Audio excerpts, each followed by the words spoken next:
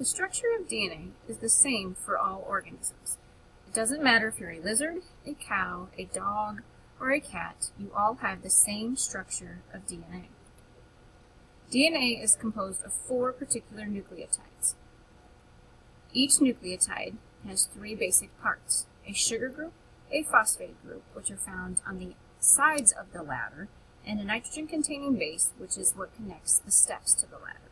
As you think of DNA, you probably think of the spiral staircase.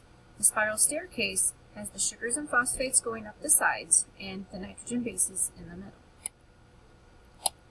The only difference between the 4 nucleotides that we create have a sugar, a phosphate, and then one of the 4 nitrogen-containing bases: thymine, cytosine, guanine, or adenine. You'll notice that thymine and cytosine are single rings, followed by purines, known as double rings, of adenine and guanine.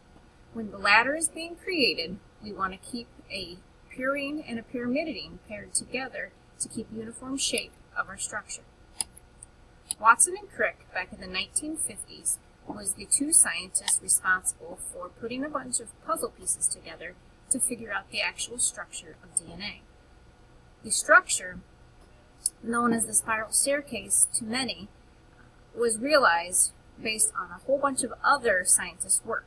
They essentially put all the pieces of the other scientists together and came up with the idea that the sugars and phosphates make up the backbone or the sides of the ladder, while the nitrogen-containing bases make up the center. 2 of the scientists that Watson and Crick worked with was Rosalind Franklin and Edwin Chargaff.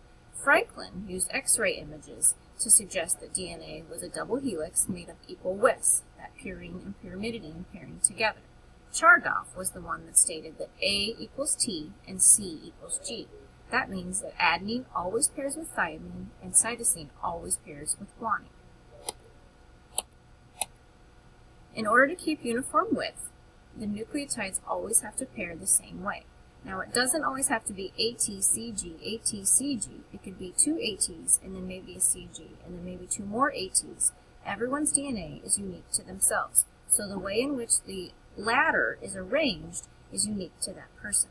But an A will always pair to a T and a C will always pair to a G. That is known as base pairing rules.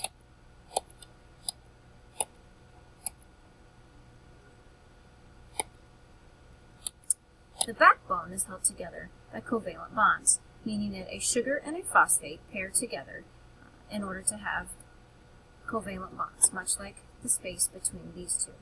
In the middle, the nitrogen bases are held together by hydrogen bonds, known as the dashed lines holding the A's and the T's and the C's and the G's together.